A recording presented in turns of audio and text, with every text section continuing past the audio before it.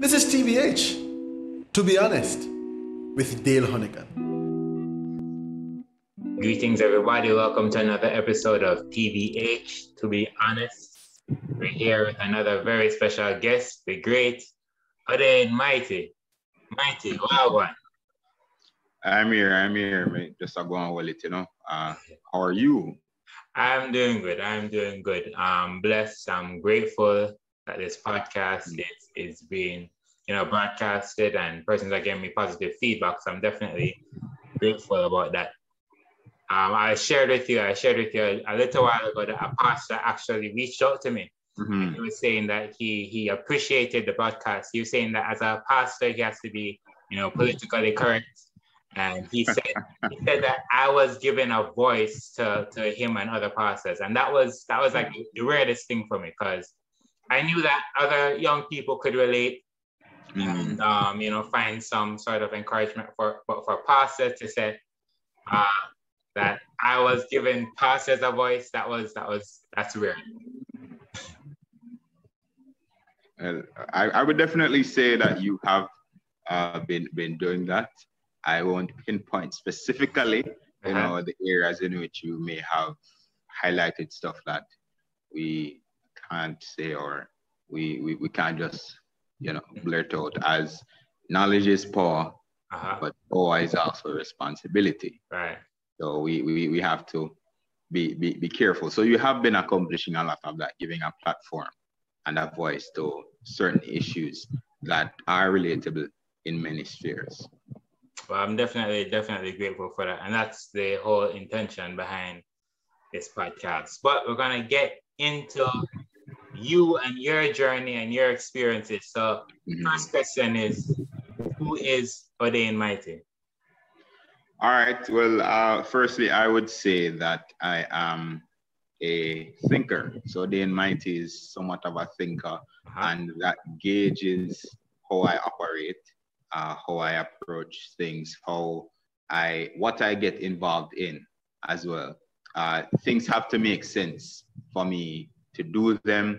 I was that guy, that one guy in class that looks at things differently or technically. I was the guy that said, yeah, man, ain't too technical, because I looked at the details while others were thinking inside of the box. I just thought, why not get rid of the box altogether? I mean, why not just think, and whatever comes, we work with it. As I am a strong believer that while truth is absolute, or knowledge of truth is progressive, so I'm a deep thinker, and sometimes it's a strength and a weakness, a blessing and a curse. Sometimes because I think so deeply, I overthink things. I am a pastor by profession, a minister of religion, and in that, it requires me to do a lot of thinking, and a part of that ministry, music, and that's how we know each other.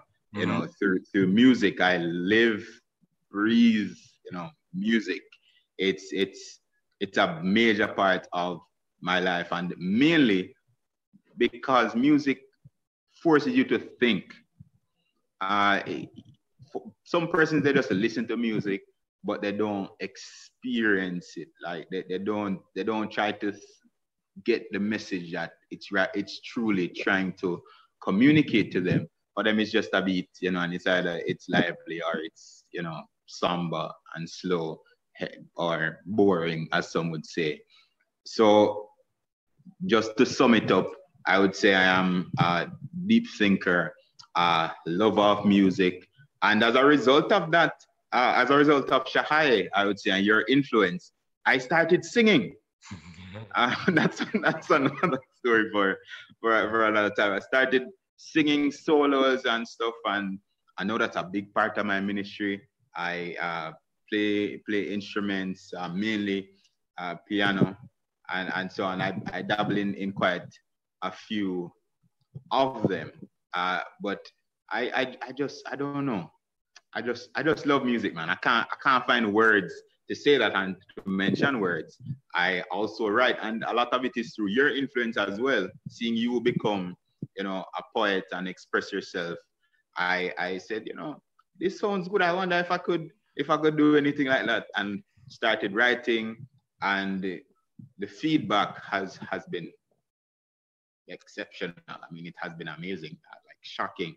I was like, I'm just trying something, and people like, yo, this is amazing stuff. And this is not trying to toot my own horn or pretending to be humble. But truly, it is humbling to see persons react. If you doing anything musical, not playing, not singing, nothing, right? But a good youth, and I'm like, oh gosh, I'm gonna audition, and it's like awkward now. Every time when I go play it, I'm gonna be like, Jenna, I just turn them down. But the audition, I'm like, wait, he can't sing, man. I'm like, it was just shocking to me. I didn't, for whatever reason, I just didn't expect it, because I knew you for a good, probably a full semester, if I'm not mistaken. You auditioned your second semester? Yes, second semester. No, I auditioned my second year, first semester. All right, even so, it's your second year. So I knew you for a whole year. I knew nothing musical. So that's why it's just like this random TT player want audition for the choir. So yeah, that was it wasn't expected. And then you sang, and it's like, okay, all right, so you can sing. And what I will say is probably you, off the top of my head, more than anybody else, I've seen two persons. But that person, I knew them from before college. It's the most growth I've seen. Like from you started and you are solid till you became, like, for me, my favorite bass on the choir.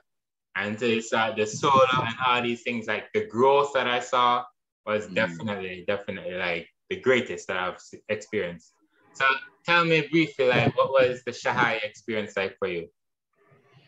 Well, I had to take a deep breath for that, because that one is a big one.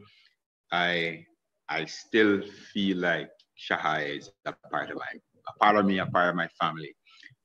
When I auditioned, to be honest, from my perspective, I was like, all right, I don't know if I'm good enough to get into this choir, because I remember hearing Shahai in first year. I'm like, yo, this choir sounds good. But the truth is, I had stopped singing. I grew up singing in choirs, singing in, children's choir. Then word got to my primary school music teacher, and she brought me out of class, and I was asked to sing on the school choir. And at one, I think the year when I was in grade 5, and I was the only boy out of a choir of about 23. I was the only boy. That year we went to JCDC finals, national finals, and I was the only boy. Wow. And believe me, I was short. I probably was the shortest one on the choir, and some of these girls were in grade 5 and the others were in grade 6, and I was literally the short. So this little boy and a choir full of girls, and it was an interesting experience. But I started singing then. But all I'm thinking about is I have a choir voice. I'm just singing in choirs. Then in high school, I joined music club, but I'm just thinking about choirs. At church, when I got to that age, I started in the youth choir and stuff, and I'm just thinking, I'll just stay in the choir and continue that. And I got in that mode of just singing in a choir, and I would get like a one line or a one verse to sing with somebody else, or to do a duet or a trio or something like that. But I've never I never saw myself as a soloist. A part of the reason, in about grade 8, we had a free session, and there were a few persons singing and stuff. I was like, all right, I feel like I can do this. And there's this, I don't know what is this thing with men that we feel like we need to pitch the song high, like to sound good. I don't know if it's the influence of Chris Brown and Usher and them guys and Michael Jackson. Yeah, I don't know if that's the case. Uh-huh. And the first thing that came out of my mouth was, I can only describe it as either a squeak or a croak. Imagine a Frog. Yes, that's what came out. And I was like, all right, I'm never doing this again. I'm done with it. I'm not trying this. So I just stuck to the back of the choir and I started fooling around keyboard in about grade 10. I'm gonna stop singing. Start playing, so I'm gonna stop singing. So when I came to NCU, I was like, all right, I'll try to play and stuff. Because I know big guys were there like Brendan, Oren, and them guys, Wilton, and all them big guys. So I'm like, all right, I'm just here to learn as much as I can, soak up as much as I can. Then we hear Shahai, I'm like, yo, this choir sound good. And in second year, I'm like, all right, here's one. Let me try this out. I don't know how well it's going to go. I don't know if it's going to go well at all. So I'm like, all right, what's the worst that can happen? And it's not like a public audition where we have to go and audition in front of a whole lot of people. It's just like a private something. So I say, all right, let me try this. And I mean, I recall getting, I think, one note wrong or two. Out of all the phrases that you played to be repeated. And like, that just began a journey for me that it was amazing. I think the first Sabbath it was Week of Prayer. Yeah, the first Sabbath was Week of Prayer. And I'm like, why this guy throw you out in a we just joined the choir, no songs, don't know anything. And this director of me pan choir sing. I thought we would get some time to be, oriented and stuff. And it was fun, starting from earballing and singing Watermelon to actually singing notes and stuff. It was an interesting experience. Then the choir gave me a little bit of consistency, the fact that we had to be like that level of discipline. I respected, I don't think I've said this to you before, but I respected your level of, you respected our time. That's one thing. You were never late. And if you were going to be late, you'd communicate that, hey, something happened, which was never or rarely ever. You would actually, something would come up and you have to be late. But the truth is, I respected the fact that, hey, listen, you need to be on time. You need to be on time.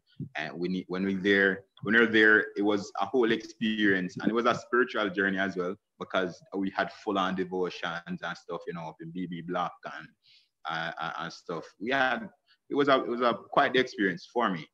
And in those times, actually, I was going through one of my lowest states, like emotionally, psychologically. I was at my lowest at that time, and like it was really that. And I think that's a part of why Shahai meant so much. I mean, you probably remember this.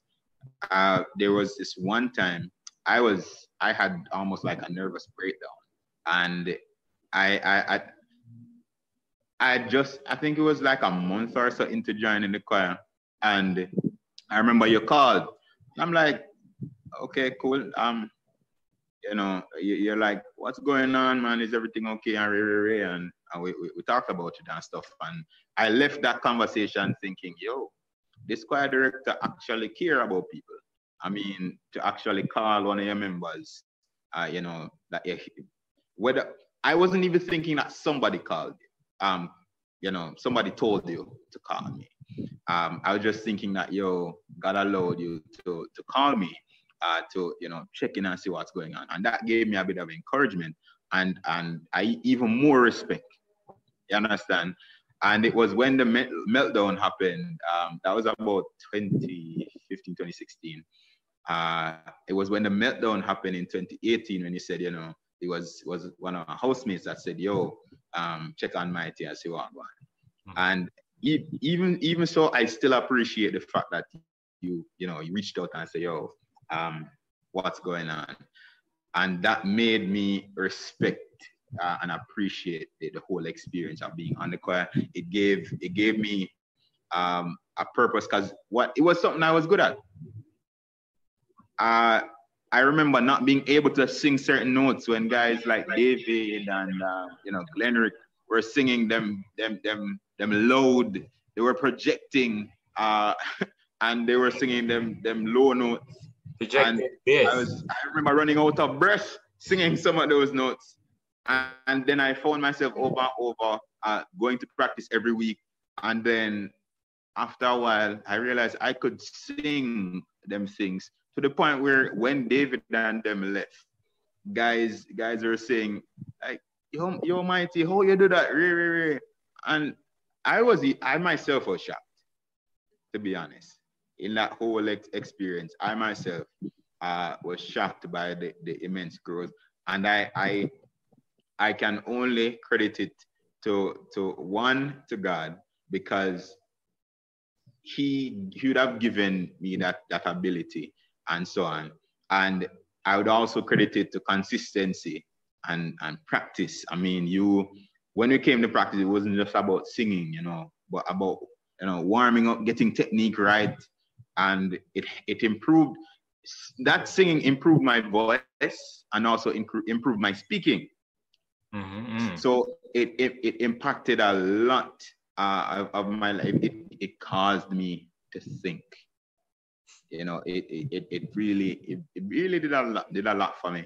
And then Shahai, I mean, I wonder if I should say this on the internet, but one bag of mad people. I mean, similar minds. When we go out and when we're on the bus, the conversations that we would have as a choir and so on, they were deep conversations. A lot of them were theologically based. Some of them were issues that we as young people would face, but a lot of them were theologically based, and we just had good times. And I remember the potluck that we had that same first year that I was there, and I wouldn't trade that for the world. I mean, I wouldn't. Right now, as when Gio said he was going to do the recording for December, and he's like, "Yo, Mighty, we're doing this, Ray." I'm like, "Yo, sure." I will jump through any hoop for Shahai, because I mean that's my family, it's a part that's a part of my family, a part of my university experience, and there were a lot of things that were tied to it for me. Yeah, man. I remember the breakdown you said you had. Your roommate messaged me and was saying, "Yo, I don't know why he chose me, but he just said, yo, it's not looking really good for Mighty." And so I didn't want to like message you and just like ask, "Are you okay?" or whatever. So I remember I asked you, like, "How are you finding the choir so far?" Like what I wanted to do. Yes, I remember that question now. Yeah. I wanted you to feel valued. That was my intention of the whole conversation. And it worked, man. I opened it up by asking you, like, "How are you finding the choir so far?" And then I kind of worked into like how we are finding you, and that you're a valuable part of this ministry. And so yeah, I'm glad. I don't know why he chose me to speak here, but I'm glad he did. And I'm glad that God directed me to steer the conversation that way. So yeah, man. So Mighty, you said you're a theology. You're a pastor, so you are a theology major. Now, on NC campus, theology majors a lot of the times they get a bad rap. Sometimes maybe deservedly so. Sometimes they're just kind of grouped into one bunch, and once they're a theology major, they're kind of people kind of but then there are always some theology majors that the narrative is, yeah man, that one's different. That one they're different. That one they're cool, man. Him study theology, but him cool, And I always found that person's always found you to be, different. I'm on the outside looking in. I get along with everybody for the most part. But talk to me about like some of the challenges theology majors may have on campus, some of the expectations you may have of them. Is it warranted? Is it unrealistic?